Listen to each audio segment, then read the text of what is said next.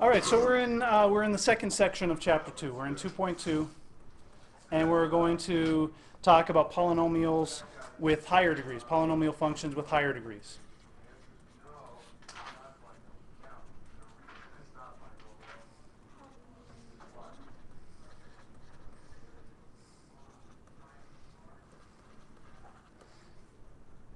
And the first thing we want to look at is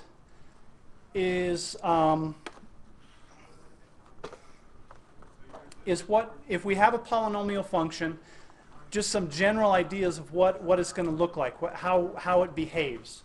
So polynomials always are going to have certain special properties. The first one, and this is really important, and one reason why we spend so much time working with polynomials, is polynomials are what we call continuous. And what that means is they're smooth, no breaks, no jumps, no holes.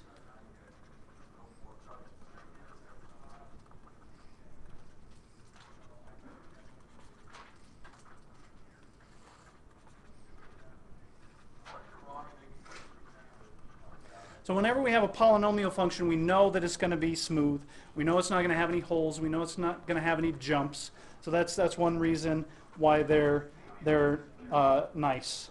And their turns, if they turn, so when they change direction, they change direction smoothly.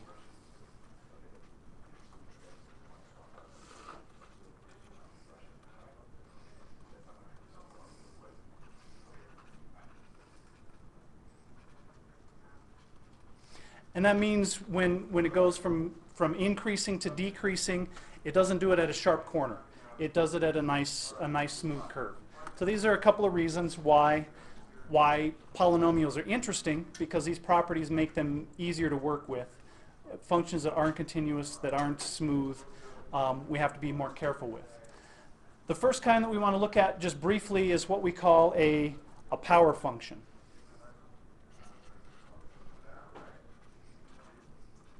And we've talked about a few kinds of power functions already. A power function is going to be f of x equals x to the n, where n is our exponent. So this is a power function. Y equals x squared is a power function. Power functions have some interesting properties, and it helps to have a general idea of what they look like. So we have two possibilities. For n is even and n is odd. They look slightly different depending on whether n is even or n is odd. So we know that y equals x squared gives us a nice parabola. Anytime we have an even exponent, our function is going to look sort of like a parabola. So let's look at some power functions here. What I've done here is graph some power functions. So in black here, we have f of x equals x squared. We've been working with the parabola a lot. In red, we have g of x equals x to the fourth. Notice it looks kind of the same, but it flattens out more close to the origin. And in blue, we have h of x equals x to the sixth.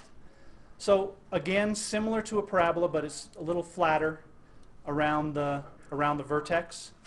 And finally, I've graphed x to the eighth in green. So similar shape, but flatter near the origin. So they all have a similar shape. So these are our power functions for even exponents. And for odd exponents, in black is x to the third. And we've talked about f of x equals x to the third a little bit. And then I've graphed the other odd powers, 5, 7, and 9. Similar shape, but they flatten out near the origin. So the idea here is that we want to be somewhat familiar with the shapes of these functions, have kind of a rough idea of what they're going to look like. And notice that our odd function goes down on one side, goes up on the other, where even functions went the same direction on either side of 0, 0. Odd functions go the opposite direction on either side of 0, 0. And we're going to talk about that in just a minute. So let's go back to our sheet here. Transformations of power functions are just like our transformations for y equals x squared. If I shift the vertex, the transformations look exactly the same. So if we add a number out here, that's going to shift our graph up and down. If I add a number inside the function, if I have x minus 2 to some power, that's going to shift my function to the right.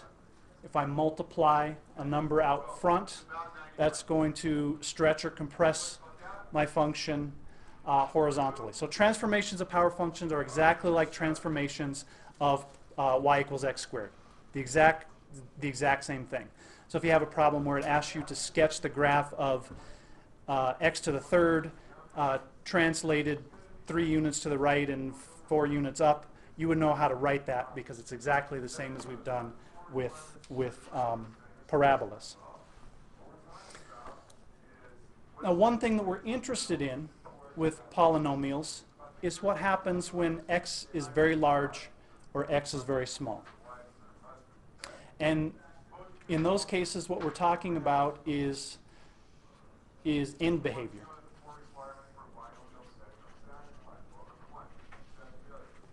And what end behavior means is when x is very large, x goes towards positive infinity, or x is very small, x is going to minus infinity.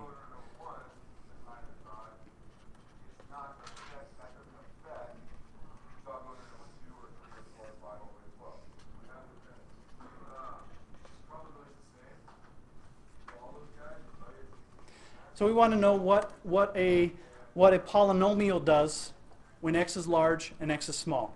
Well, if we look at our graphs of our power functions, we see that eventually, for these particular ones, that as x gets very large, these keep increasing, increasing, increasing, increasing. And that's not going to change. As x gets smaller and smaller, goes towards negative infinity, these get smaller, smaller, smaller, smaller, smaller. And for our even powers, if x is very large or if x is very small, they increase on either side of our axis. So it keeps going up and up and up, keeps going up and up and up. So we're interested if we have some general kind of polynomial, not just a power function, if we have some other terms added here, what happens at the end? So we have a couple of possibilities, and we use what we call the leading coefficient test.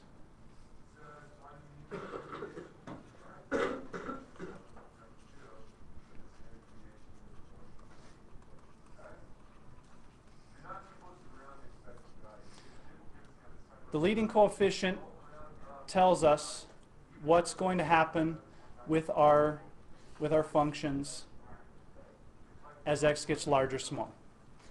So we're looking at a polynomial, and our leading coefficient is just the number that's in front of the highest power of our variable. That's our leading coefficient. So we're looking at the term with the highest power on the variable, so the term with the biggest exponent.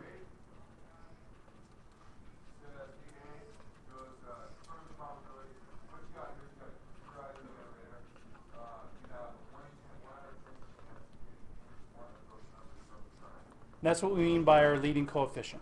So if we have some polynomial f of x equals, and the way we wrote it the other day is a sub n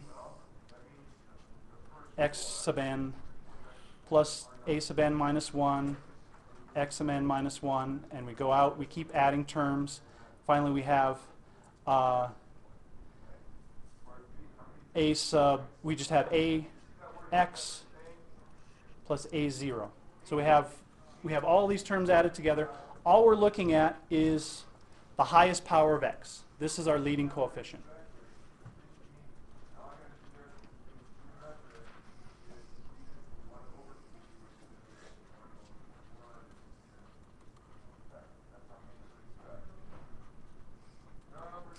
leading coefficient is the number in front of our power of x. So our leading coefficient is a sub n. And we have a couple of possibilities.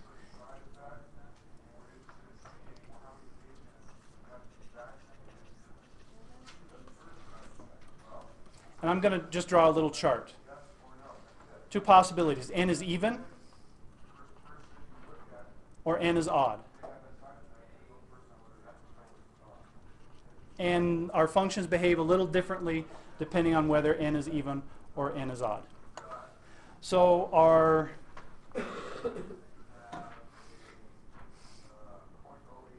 function. So I have f of x, and I'm just looking at the leading coefficient, a sub n, x to the n, and I'm adding more, but I'm only interested in this one. If a is positive, and a is negative. So I'm going to draw a little chart here.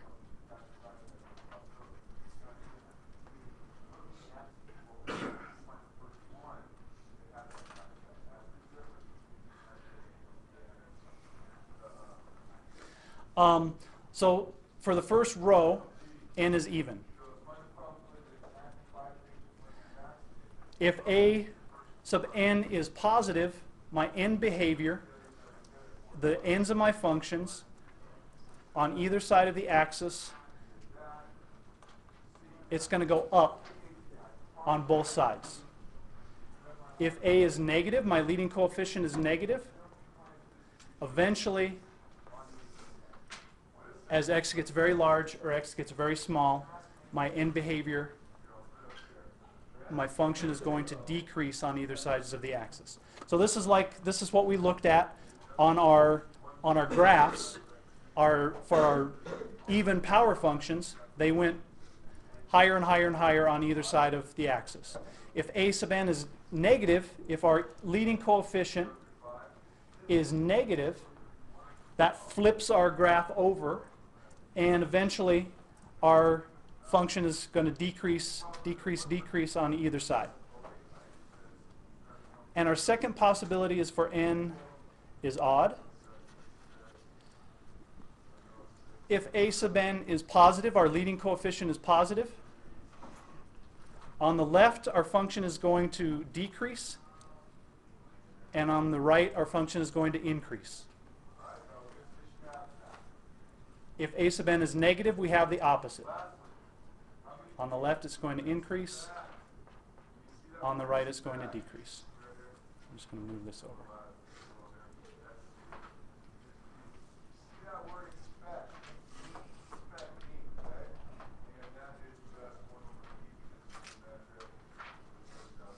So our leading coefficient is negative. It flips our graph over, and our function increases on the left and decreases on the right. So this is like our odd-powered functions that we look like, our odd-power functions. The ones we graphed, our leading coefficient was positive. It was just 1. And the function got smaller and smaller and smaller on the right and bigger and bigger and bigger on the left. And if we flip it over, if our leading coefficient is negative, then our graph, our function is going to increase on the left and decrease on the right. Might do some other stuff in between here, but eventually this is what it's going to do. That's why we call it the n behavior. Questions on that part? So figuring out the n behavior for a polynomial is really easy. All we have to do is look at the number in front of the highest power of x. So let's look at a couple of examples. We want to know the n behavior. The other way it's described is right-hand and left-hand behavior. So right-hand, left-hand behavior, n behavior mean the same thing. So let's look at f of x equals minus x to the fourth plus 7x to the third minus 14x minus 9. And we want to describe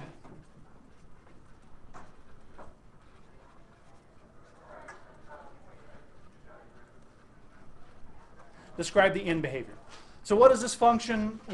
what is this function going to look like eventually? What's it going to do on the very left-hand side of the graph and on the very right-hand side of the graph? So for this function, what's my highest power of x? Which term? This x to the fourth is the one we're looking at. And n is even. For this one, n equals 4. And is my leading coefficient positive or negative? Positive. Negative. This minus sign looks like a -1 sitting out there. So a sub n, leading coefficient, is -1.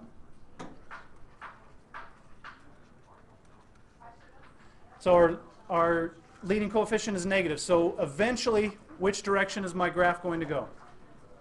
On the left-hand side? Down. And on the right-hand side? Down. So eventually, my end behavior, my right and left-hand behavior is going to be down on both sides. It might do a bunch of other stuff in between, but we're only interested in what it does. With these types of problems, we're only interested in what it does on either side, at the very ends. How about f of x equals 2x to the third minus 14x squared plus 5x to the fifth plus 6. And we want to know the end behavior. Which term are we interested in? Are we the biggest, the one with the biggest exponent? So we're interested in this term. So n is 5. So n is odd. And a sub n is also 5, and it's positive. So for this function, what is it going to do eventually on the left? Down. And on the right? Up. It could do a lot of things in between, but eventually it's going, on the left-hand side, it's going to just keep decreasing, and on the right-hand side, it's going to keep increasing. So this is what we're interested in when we're describing the end behavior, or the right and left-hand side behavior, the behavior as x goes to infinity and negative infinity. All of those mean the same thing. When x is really large or really small, what is our function eventually going to do? Everybody good with that? Okay. And what we're trying to do is kind of build a vocabulary, build a way to visualize what functions look like, know how they're going to behave without having to graph them, without having to start plugging in numbers. Just by looking at them, we can get a general idea of what our function looks like.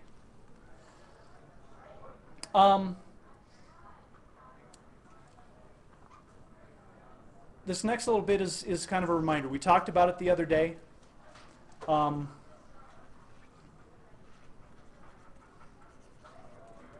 So the zeros of polynomials. The reminder is that all of these things that I'm going to write down here, all of them mean exactly the same thing. These all mean the same thing. So f is a polynomial. We're saying our function is a polynomial. So do we have to write them down? They're all the same thing? You don't have to write them down, but I want you to remember it's kind of like translating. They will say different things, but we're asking you to do the same thing. So f is a polynomial. A is a number. All of these are the same thing. X equals a is a 0 of f.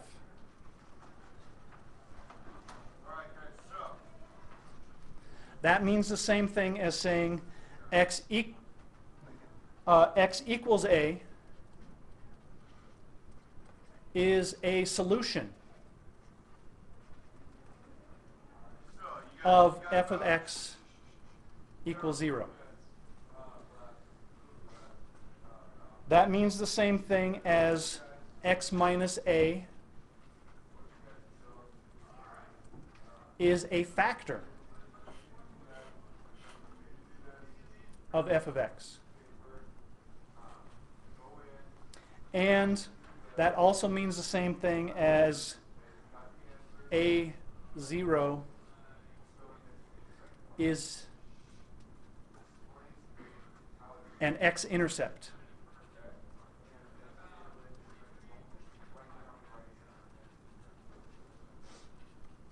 of the graph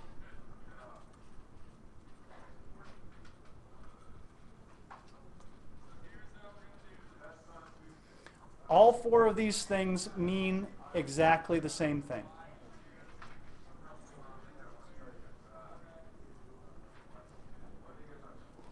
So when a problem tells you that it wants you to find a 0, it's the same thing as finding a solution. That's the same thing as an x-intercept of the graph.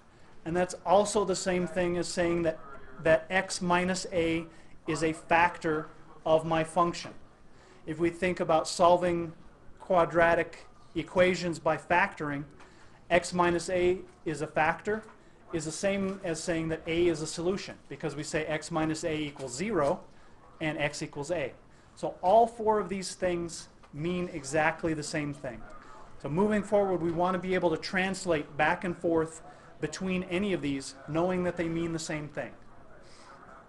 Now in this particular section, the types of problems that you might see that have these kinds of things is it will say write, just as a quick example, write a polynomial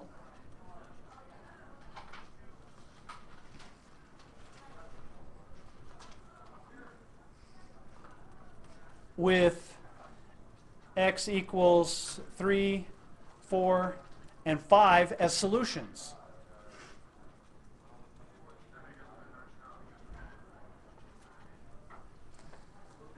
So the problem might ask you to write a polynomial, and you know that these are the solutions. So this is where you need to know that these things all mean the same thing. 3, 4, and 5 are solutions. Means that 3, 4, and 5 are a 0 of f. It means that 3, 4, and 5 are x-intercepts of the graph. But this is the key for a problem like this. We know that x minus a is a factor. So one polynomial that I could write that has 3, 4, and 5 are solutions, I could say f of x equals x minus 3 times x minus 4 times x minus 5.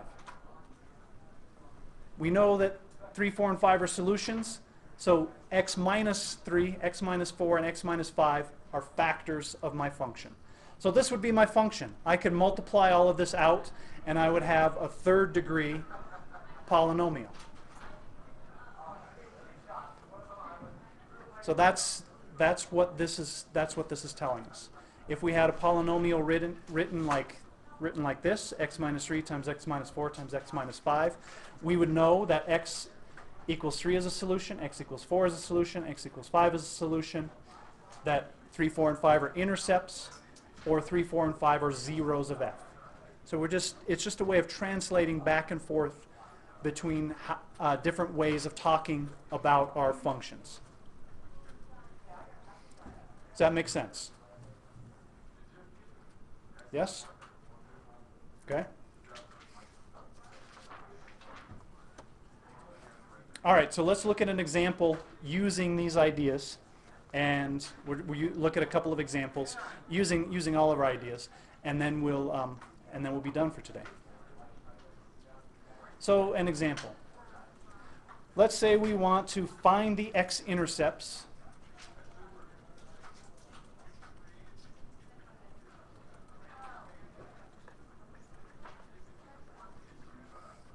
of f of x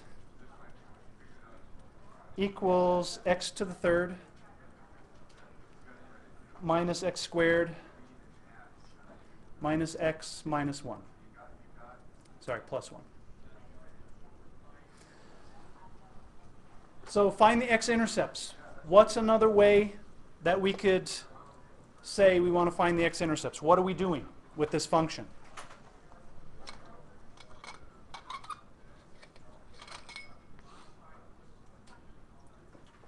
How do we go about finding x-intercepts?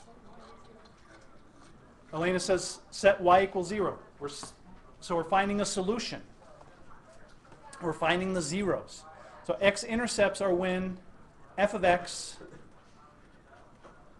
equals 0. That's where my intercepts, my x-intercepts are. So we set f of x equal to 0. So I have x to the third minus x squared minus x plus 1 equals 0. So we want to solve this. This one's a little tricky to solve. So what I'm going to do, if you remember your cubic factoring, you'd be able to write it down right away. If not, we have to go through a little more work. I'm going to look at these two terms, and I'm going to factor out an x squared. So I'm going to rewrite that as x squared times x minus 1, and I'm going to write this one, I'm going to factor out a negative 1 out of this. So I'm going to write this as minus x minus 1. If I distributed my x squared here, I would get this part. If I distributed my negative 1 here, I would get minus x minus 1. And that equals 0. Anybody see where we go next with this? What's common to both terms? X minus 1 is common to both terms. So I can factor that out.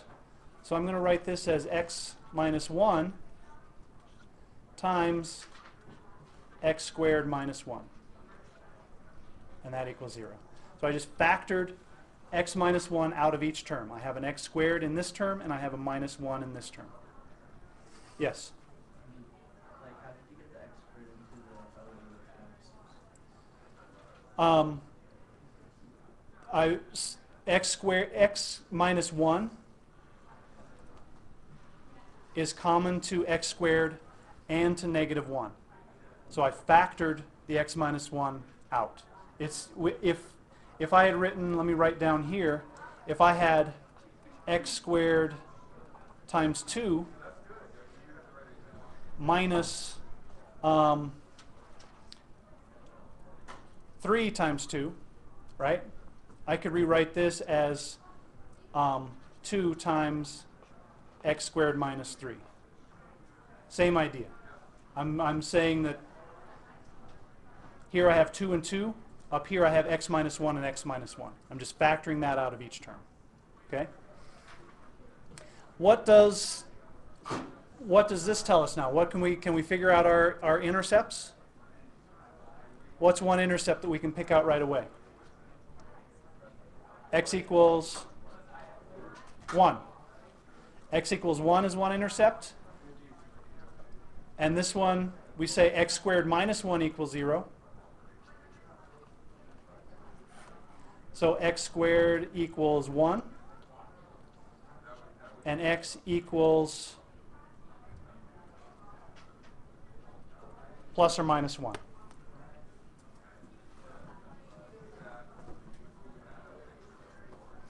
So I take the square root of both sides and I get x equals plus or minus 1. So my zeros, or my x-intercepts, are 1 and minus 1.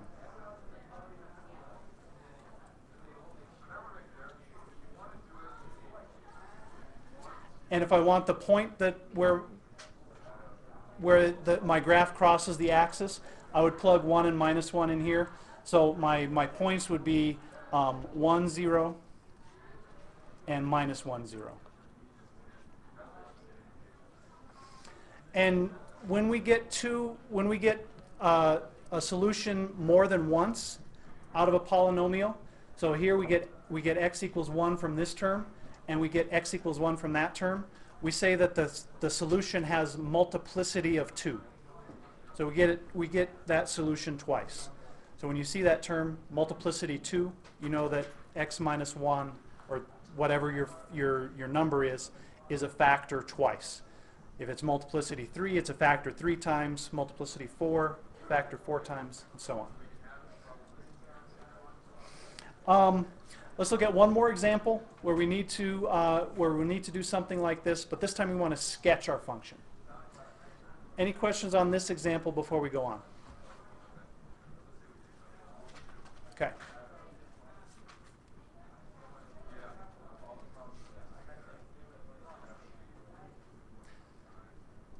This time we're going to sketch our function. So we have f of x, and this will be a little easier to solve. F of x equals x to the third minus 2x squared. And we want to sketch a graph.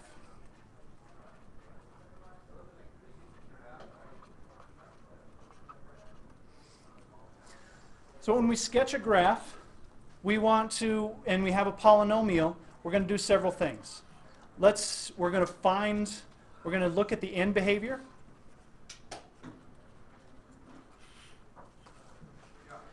We're going to look at the zeros. And we're also going to plot a few points in between the zeros to see what the function does.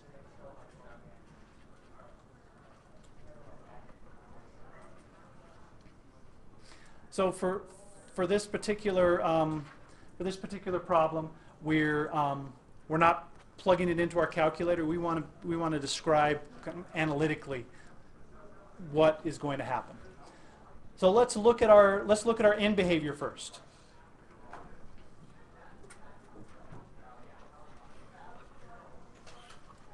Which term are we looking at for our end behavior? X to the third is going to tell us our end behavior. So our exponent is odd. And our coefficient is 1, so it's positive. So what's our end behavior? What is it going to do on the left eventually? Down on the left. And on the right? Up. So we know at the ends on the far right-hand side and the far left-hand side what our function is going to do. It's going to look like this. It's going to do some other things in between, but it's going to look like this eventually. Let's find our zeros. So our zeros are when f of x equals 0. So we're going to say that x to the third minus 2x squared equals 0. So how do we solve this? Yes?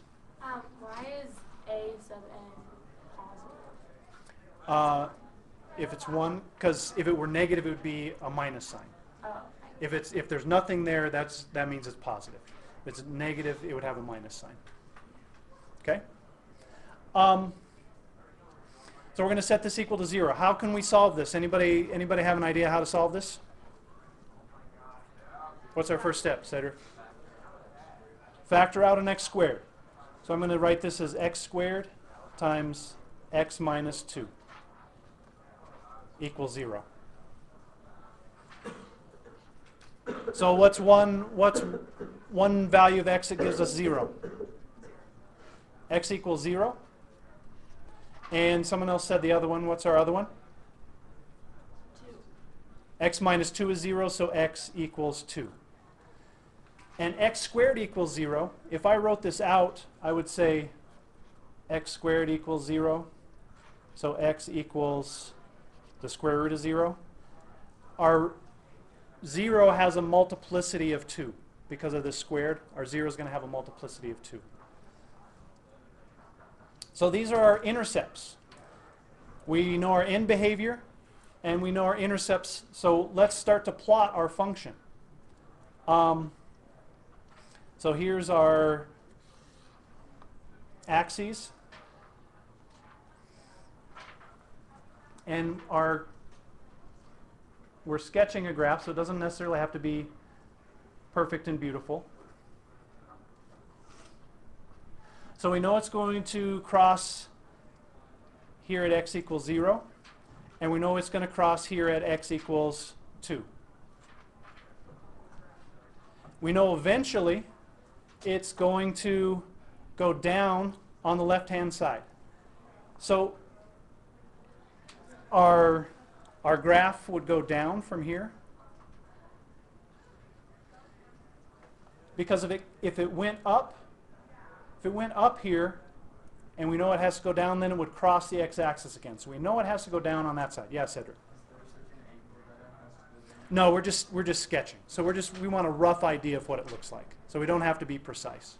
We could plot a point over here to know what it looked like, but we just want to know what the function, the general shape of the function.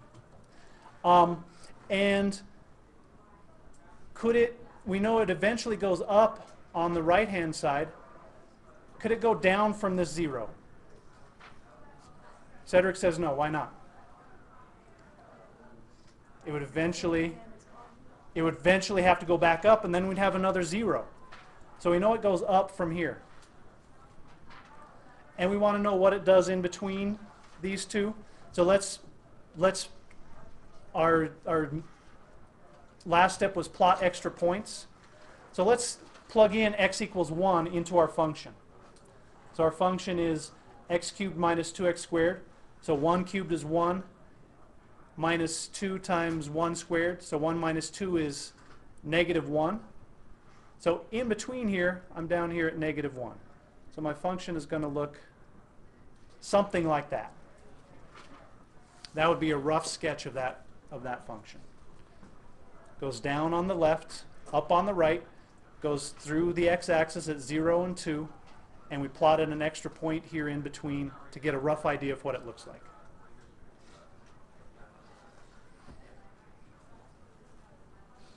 Question? All right, any questions on this part? So we're finding zeros, we're looking at end behavior, and we're translating between different phrases for zero, factor, intercept, solution. Okay, homework.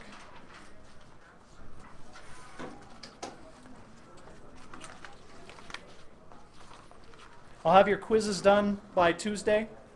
Our homework is, we're on page 130.